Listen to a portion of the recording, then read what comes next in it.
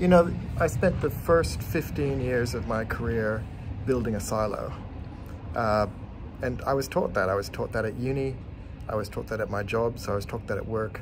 I was taught to take the architectural drawings, take the drawings that you have, take it into a silo and work in that silo. And that's what I've done for the last 15 years. Well, that's what I did for the first 15 years of my career. And the last 5 years, and maybe a bit more, and for the rest of my career, I'm gonna take that silo and I'm gonna knock it down. That silo is what kills our industry. The more and more I work through this, the more and more I do integrated design, the more and more I work in great ecosystems with great people, the more I realize that the less I work in the silo, the better. The more transparent I am about what I do. And the key to this, I think, is that we are threatened by people that might know what we do.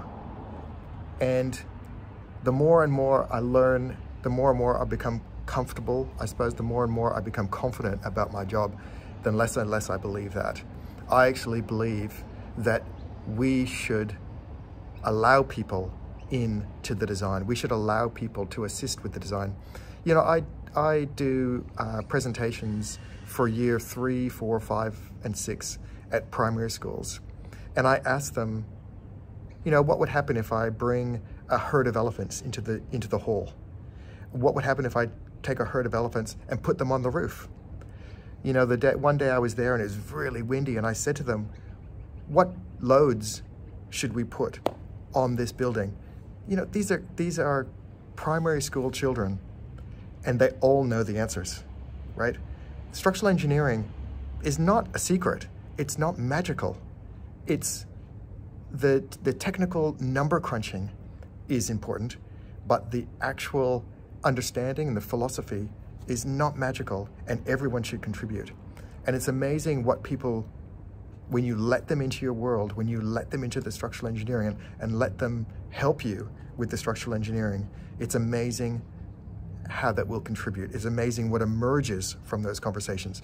Probably things that you don't imagine. And actually, it's that naivety, in fact, sometimes, that is the trigger for clever thinking. I just got out of a meeting for 36 May Street, St. Peter's, and the builder came up with two amazing ideas. And I had preconceived about what the solution would be, because it's a complicated project, and I had preconceived what the concept would be, and that is not at all what I was thinking. And it was just an off-the-cuff comment that he mentioned. Frank said, well, why don't we do this? And I was like, oh my God, that's brilliant, right? And I think to work in silos, we're denying that. We cannot be threatened by other people contributing to the structure. And just like we should allow ourselves to contribute to the architecture and, you know, work in that ecosystem where we're all contributing together. That is collaboration. It's not about cooperation, right? Where we're all working, yes, for a common goal, but working independently in the silos. That's cooperation, but it's collaboration where we're all contributing to the design and when we all own it.